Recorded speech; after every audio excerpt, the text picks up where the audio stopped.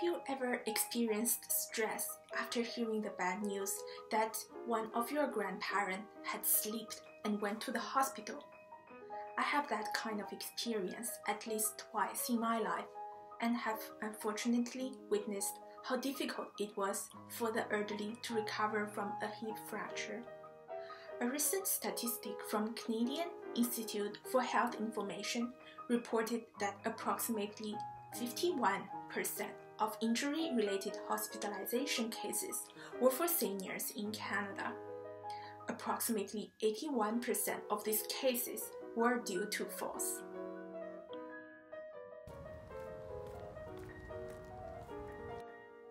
Walking is seen as an automatic task.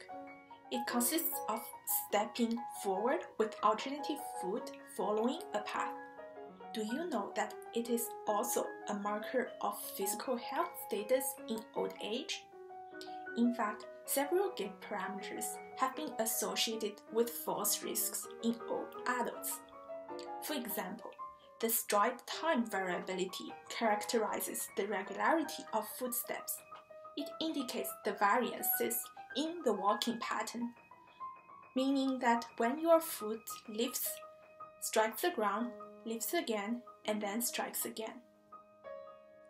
Researchers have focused on how the instruction to synchronize have affected gait in young adults.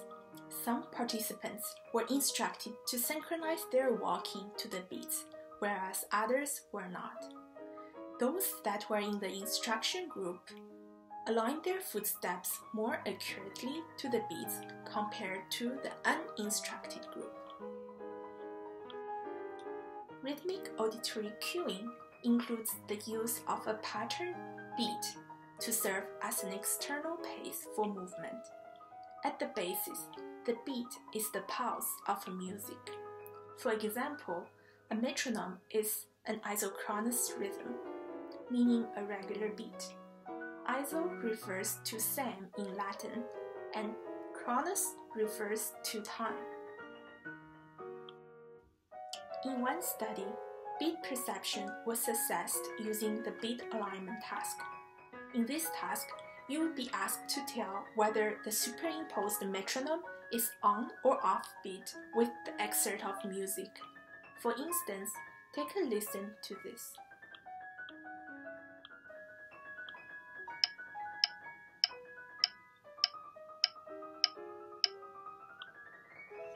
These beats will be superimposed to the music, like the one playing in the background. Then you will be asked whether they are aligned or not while sitting. Regular beats did not benefit walking parameters in young adults when they were slower than the preferred cadence. But if the metronome cues were at a faster tempo than the spontaneous speed, young adults who were weak in beat perception showed overall worse walking performance. They had slower, shorter, and wider steps compared to good beat perceivers. They also synchronized more accurately. Dual tasking refers to the ability to walk while performing a secondary task. The performance on dual task walking predicted the incidence of falls after controlling for gender and depressive symptoms of older adults.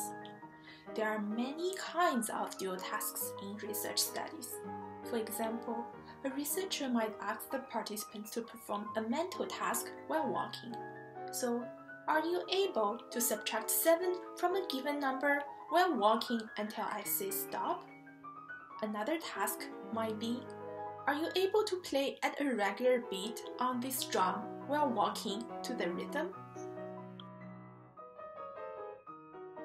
You can be interested in measuring the walking speed as the outcome. The more challenging is the math added to walking, the more cognitive resources are involved. So this results in greater detriment to walking performance compared to less demanding cognitive tasks.